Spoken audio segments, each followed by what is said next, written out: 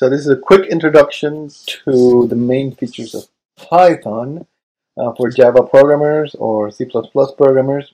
So the first thing to note about Python that's different from Java is that it has a REPL. That's a read, eval, print loop, and what you get by just typing in Python. And so right now when I'm in here, I can type Python expressions and they will get evaluated.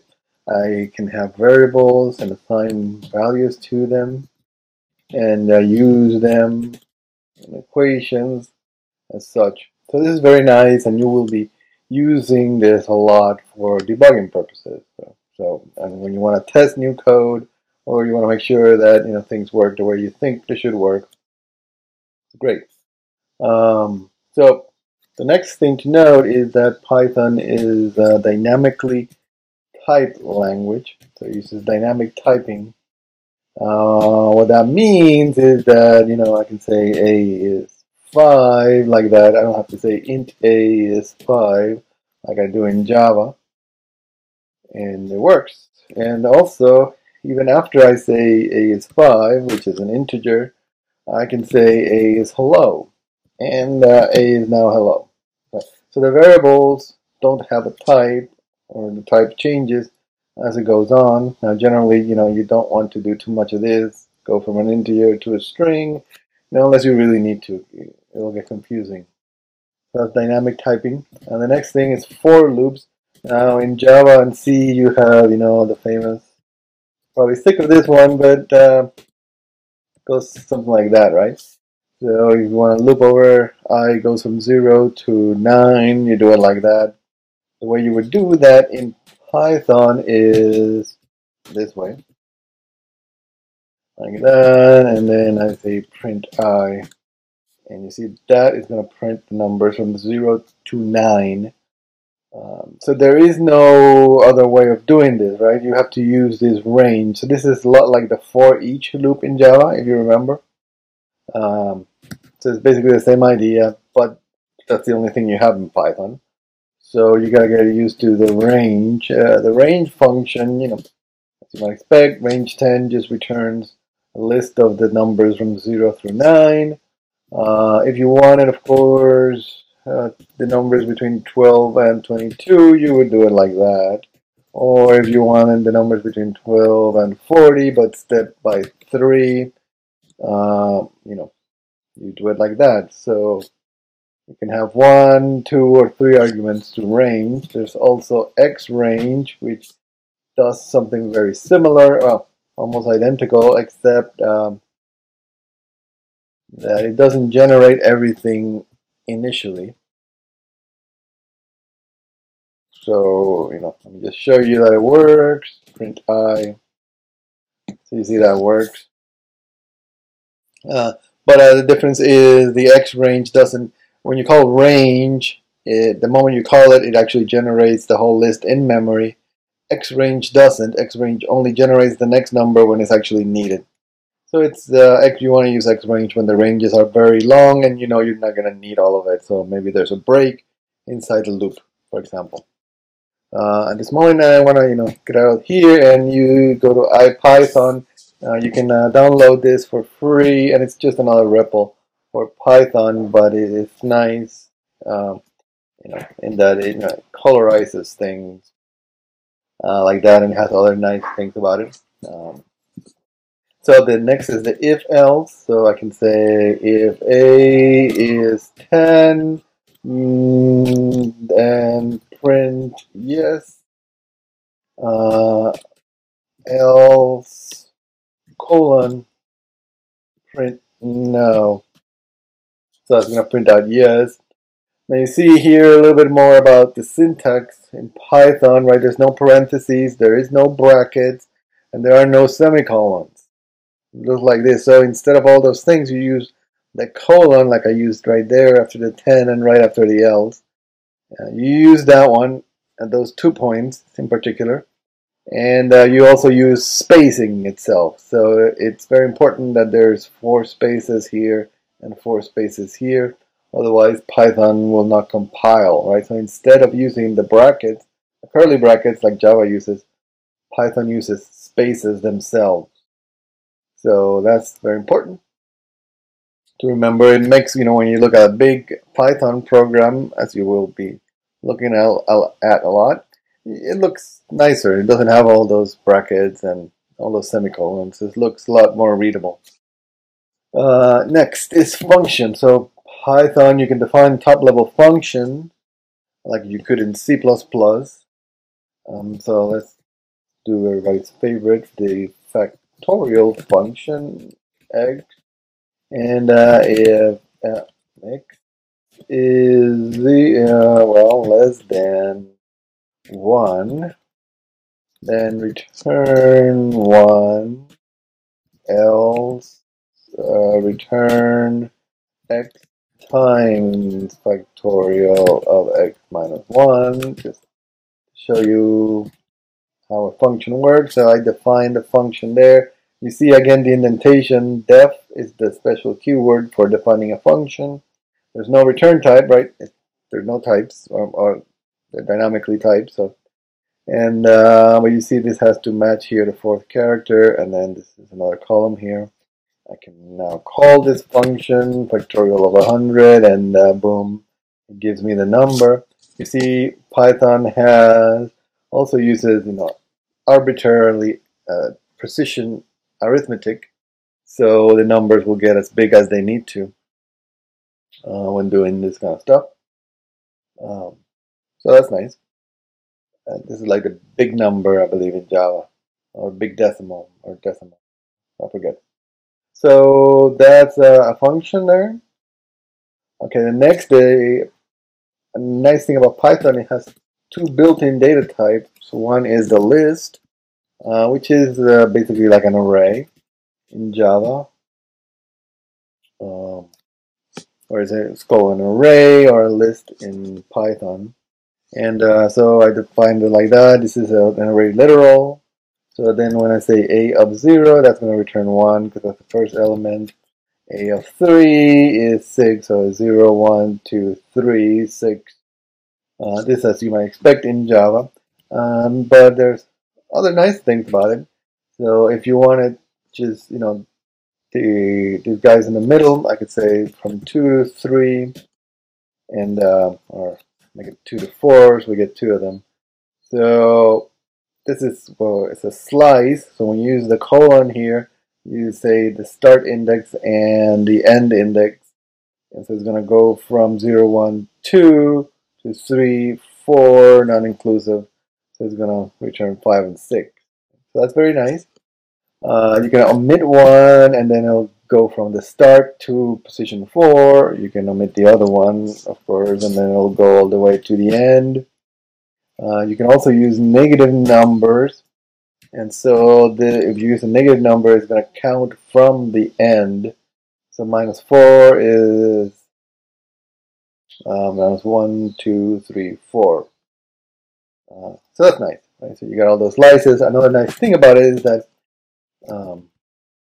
you can use the same slicing on a string, right? So if I want the characters from the fourth one to the end of a string A, now remember, now A, this is the string, it's the same thing. So really nice, right? So if I want just f equals file.txt, if I wanted just the extension is the last 3 characters, right? So we'll do it like that. So it saves you a lot of time. So those are the arrays in Python. Then the next thing, and also nice thing about this Ipython is I can type in f dot and then hit tab. And since it knows that f is now a string, it's going to give me all the methods that I could call on that string, or f.d has to be decode. So that's why I like it. You can it reminds you of everything that's available, whereas the normal Python REPL doesn't do that. So what else? If A was a list, then I just go back. There's other methods associated with a list. There's the append, which we use to add an element at the end. Right? So when I append 11, it goes to the end. Count, of course, is going to give you the count of elements.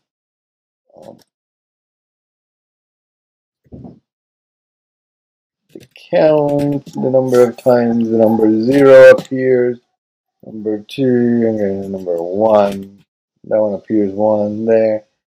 So count tells you how many times each one appears. If you wanted the length, by the way, it's a little bit tricky. It's like that. The actual length of the arrays given with that, you have to call the len function on A. So a.len doesn't work. Or a.length doesn't work like it works in Java. So remember that. So that's the length. And yeah, you can read the manual and check out all the other methods you can call on arrays and strings. The last data structure that I want to talk about is the dictionary. So this is just like a hash map, and here's where we use the curly brackets.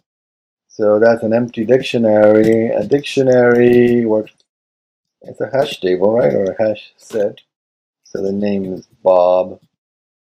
So now A has a name of Bob, and A has an A44. So there's Bob, and then I can get Bob's age, 44, like that. Or I can get A's name easily like that. So it's very nice, right? So you have the key value store, you have keys and values, and if you iterate over a key value store, I'm going to print I there, you see it's going to actually give you the keys, the age and the name. And of course you can use those keys to print out the values. So, and there's all these other methods that you can use on the dictionary. So those are the main built-in data structures that you will be needing, especially for this class. Now the next thing, or final thing, is actual classes. So I'm going to create a class, say boy, and then def set name self.name is n, get name.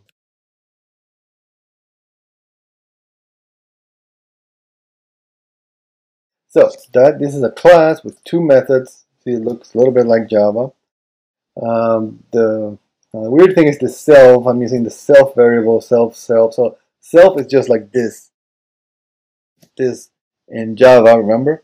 Except in Java, this was optional, right? So if you're within a class in Java, you can say this dot whatever, and that will be the instance variable. In Python, self is not optional. So you have to say self.name. If you only set name here, it would actually refer to the global variable name if there was one. Or if not, one would be created for you. So remember that, right? So, instance variables always have to start with self. Or when you're referring to an instance variable, always say self dot then the variable name. And similarly, when you're declaring a method, the first argument should always be self. Technically, this could be any variable, right? But we always write self as the variable name, so use that. So I can create now a new boy like that. So notice there's no new keyword. I'm just saying boy. And so B is now boy, and I can set his name to Bob. Notice I can use either single quote or double quotes. Python doesn't care. And then I can get his name. Oh, you see I messed this up.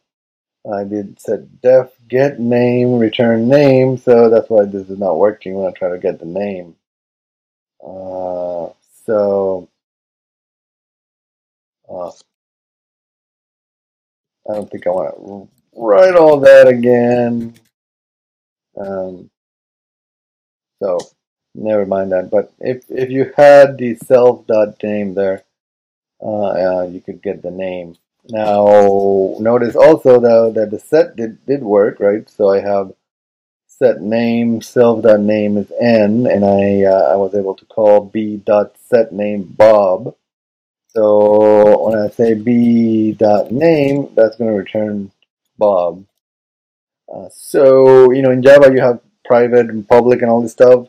Basically, in Python, everything is public. So once I create an instance variable, anybody can access it and anybody can write to it. So I can change his name to Tom, and then, oops, it is Tom. So something else you should know. So this is just to get you started. I mean, and these things cover basically 90% of all the programming, or 99% of all the programming you'll be doing. This if you read up on these methods. But Python does have a lot of fun other stuff like magic methods and decorators that you should read about, and they are useful every now and then.